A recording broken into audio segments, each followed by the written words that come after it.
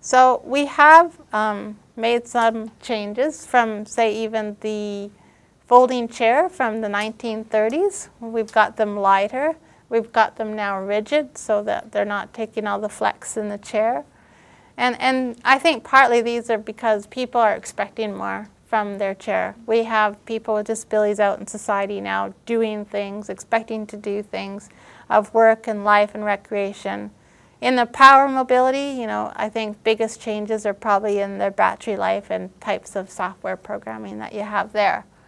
So we're working, and it's a slow progress, but we still have this prevalence of overuse injuries. So it's something like the lever-driven wheelchair. I don't know if you've ever seen one, or do you ever have them? Do you prescribe them here?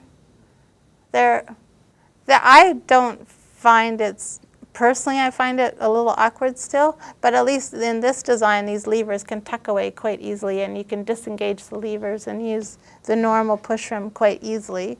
So, you know, maybe there's something to it, and when I see people using the lever drive system, they actually are amazing in going up hills and things that you probably would work way harder in pushing up a rim with using your rims.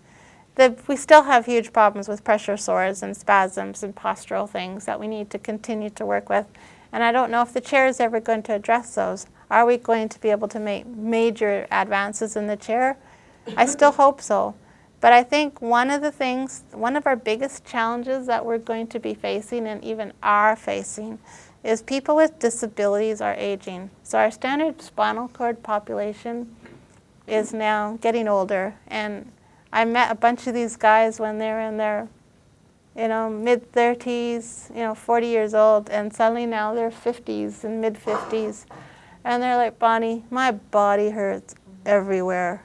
I don't want to use a power chair, but I really don't know what to do anymore. And so now they're getting a van with a lift, so at least they're not hauling their chair in their car. Some of them have been thinking about a power chair. But they don't really want that, and I totally understand because I revolted for a long time as well. And also, we have 40% of our newly acquired spinal cord injury are now over the age of 55. I don't know what your incidence is here, but it's actually kind of surprising.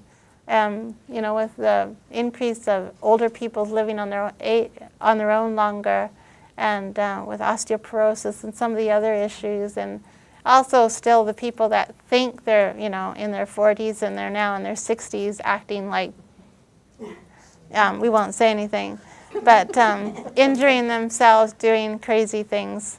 And it's unfortunate, but we're getting an aging disabled population. So what do we need to do about them? How are we going to educate? I think we need to educate the younger spinal cord injured much earlier about they're going to live a long time. So what are you going to do about it? Yes, you can push and burn, and then you're going to have screwed up shoulders. You won't be able to transfer. You won't be able to reach high objects. You won't be able to do all these things. Can we teach them some sort of behavior that allows them to still have the power to be in their manual chair for longer, giving them the option to having a power chair sometimes? Is that something? And unfortunately, you get the issue of funding bodies saying that's abandonment. They'll never use that chair. It's just going to sit in their garage. But if we could teach them the benefits, I've actually got a chair where, well, it's the same chair. I pop these wheels on. I put the power wheels on, and it's actually got a little joystick, and it turns into a power chair without me actually looking any different. And I think we struggle with how we look, and we don't want to move into that power chair look. At GF Strong, where I come from, there's the Walker Club and the Manual Wheelchair Club and the Power User Club. And you try not to be in the Power User Club. But the irony of it is that the walking club fatigue easy, and they can't go nearly as far as manual wheelchair users. And then the manual wheelchair users, they hang on to those power users when they want to go up a hill.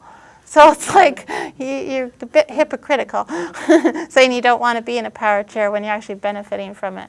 And so what do? We also were looking at return to work. And we found that people who are walkers with spinal cord injury often don't do as well at returning to work as, say, people in manual wheelchair users, because they fatigue so much faster. And so they have a harder time actually integrating back into work than those in a manual wheelchair. And I think we need to consider all these options when we're educating newly injured about just how they're going to manage a lifelong with a spinal cord injury and with a disability. So I think we need to keep learning what learn from the kids some of their behaviors. I think we can actually learn from them for a change.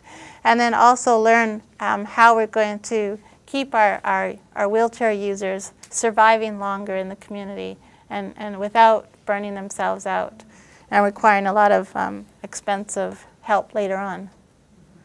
So we need to teach people skills, how to use their chair. I think that's really critical. So I'm still working on lots of things, and I think we've got a long ways to go in our wheelchair research, but I can't quite envision what that future wheelchair will look like. But thanks for having me.